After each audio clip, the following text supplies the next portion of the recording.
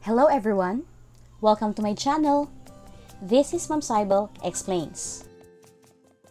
This video is all about solving problems involving partitive proportion. We have the first problem here. Two numbers are in the ratio 2:3. What is the value of the bigger number if the sum of the two numbers is 225? We will use block model approach to solve this problem because it's easier for students to understand if they see things. Okay, let's have first number and the second number. The first number will have 2 boxes and the second number will have 3 boxes. It also says there that the total is 225. How are we going to get the value of each box? We will just divide it into 5 boxes. So 225 divided by 5. By dividing 225 by 5, we will find the number in each box. So there will be 45 in each box. We'll write 45 in each box there. That's 45, 45, 45, and 45. And we're looking for the bigger value. How will we know which one has the bigger value? Of course, the one with 3 boxes. That's 45 times 3 will give us 135. So our answer for this question is 135. And that's it. We have another problem. The ratio of the number of boys and girls in my class is 4:5. How many boys are there if I have a total of 45 students? So now we will write boys and girls.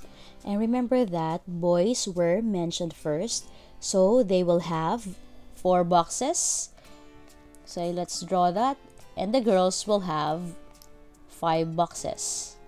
It has to be correct. Whatever is being mentioned first, it has to be that number too. So the total number of the students in my class is 45. How are we going to get the value of each box? We will just divide it to the number of boxes. That's 45 divided by 9. That will give us 5. So let's write 5 in each box. And we're looking for the number of the boys. So that's 5 times 4. That will give us 20. So it's easy. Our answer for this question is 20 boys. And that's it.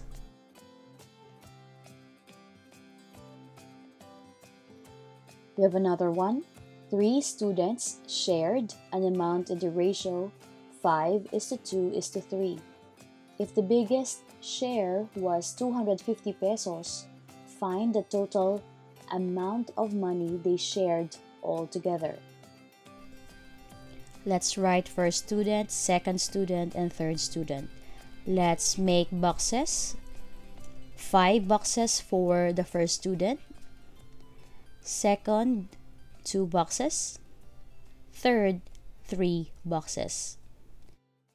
And it says there that the first student has a total money of 250 pesos. How are we going to get the value of each box of the first student? We will just divide 250 by 5 and it will give us 50. We can write 50 in each box, and whatever is the value of each box of the first student, that will be the value of each box of the second and third student. And the problem says that we're looking for the total amount they share, so we will just add all the values of the boxes for each student. For first student, that's 250. For second, that's 100. And the third, that's 150. We will just add and we'll get 500. Therefore, our answer for this question is 500 pesos. And that's it. We have the last problem. The angles of the triangle is in the ratio of 1:2:3. Find the measure of each angle. We will write first the angles. That's first, second, and third angle. Next, we have 1 box for the first angle. Second, we have 2 boxes. And third, 3 boxes. We know exactly that the total measure of the angles is 180 degrees. So how are we going to get the value of each value of the boxes, all we need to do is divide it into 6 because we have 6 boxes there. 180 divided by 6 will give us 30. So in each box we'll have 30. And we're looking for the measure of each angle.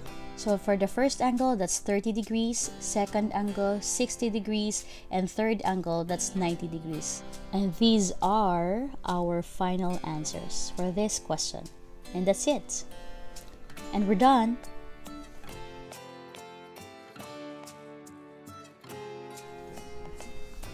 Now, it is time for you to solve. Please write your answer in the comment section. The question is, Aini, Irene, and Hasmin shared a sum of money in the ratio 2:5:4. If Irene got 2,000 pesos, what was the original amount of money? I'll be waiting for your answer. Thank you.